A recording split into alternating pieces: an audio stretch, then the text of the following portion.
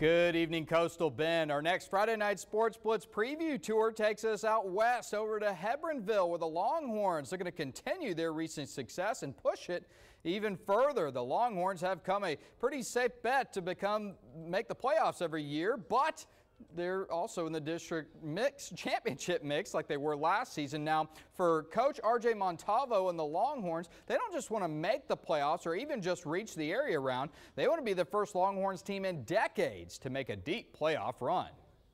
The area round's been a challenge for us. We played some really good teams in that second round, that area, that southern Houston area. So it's going to be tough, but we believe we have the group to do it this year.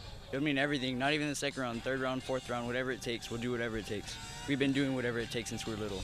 Nobody's been able to do it since I don't really know when, and hopefully we could be the team to do it. Now, Hebbronville returned 16 total starting positions from last year, so this could be that team to make that run. The Horns open the season on the road in a non-district game at Bishop next Friday, the 27th.